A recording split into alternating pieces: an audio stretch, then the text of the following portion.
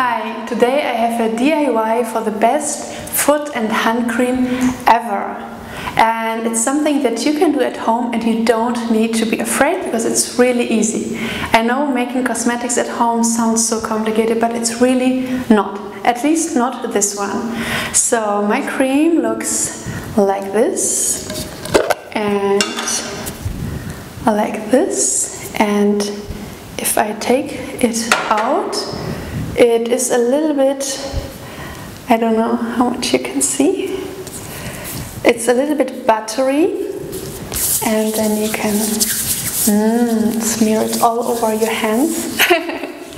This cream is actually a cream that has saved my feet, because my feet, although I go to pedicure and I'm really loving my feet, I'm massaging them because I'm a dancer and I love dancing barefoot, I always get a very rough skin on my feet. And this cream actually helped me. I was just reading a blog article about shea butter and how good it is for your skin, and I decided to order it. And then it came, but it was like a soap. It was hard and it was not easy to use. So I googled also like what kind of other oils would be good for my skin and how could I maybe mix it, because I knew that when I mix this shea butter with another oil that is more fluid, I would get maybe a nice cream. So this is what I did then, and it came out a wonderful recipe. So this cream has the best ingredients ever. I will link all the benefits that you get from the ingredients below. And now I will show you what I did. So what I always have at home and use for cooking and also my entire body from head to toe is coconut oil.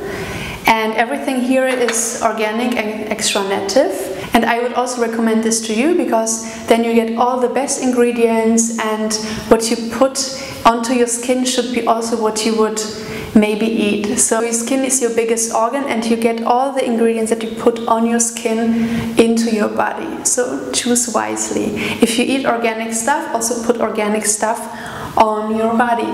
So, and now how to make it. First you take the shea butter and you heat it up in a pot. But be careful not to heat it up too much. Just slowly raise the temperature so you see that it melts and it gets soft, and then when it is melted you can put in some other oil, and I have chosen jojoba or jojoba oil, which is actually not an oil but a wax, and it's amazing for your skin. And this also gives the softness to the cream, because coconut oil can be a little bit hard, especially if you're in a colder climate. Then and if you would just mix coconut oil with shea butter, you would have just a hard brick. And that's why I have used like 100 grams of shea butter, and then I just mixed in 50 grams of jojoba, and then the other 50 grams came from coconut butter.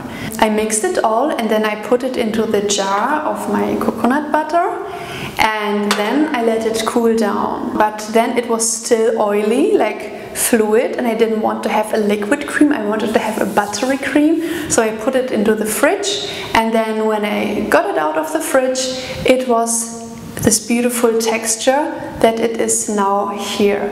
And this cream is really amazing. It was just an experiment, but now I'm hooked and I will always produce this cream for my body. So it not only saves my feet, and it's really amazing now when it gets colder here in Berlin for the hands, but you can put it all over your body.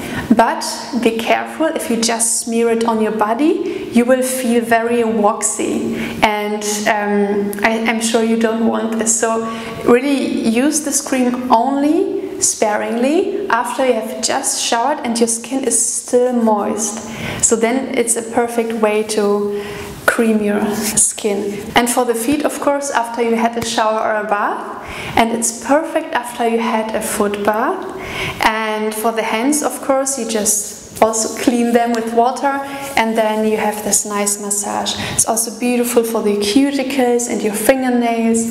I'm so happy that I really wanted to share this with you.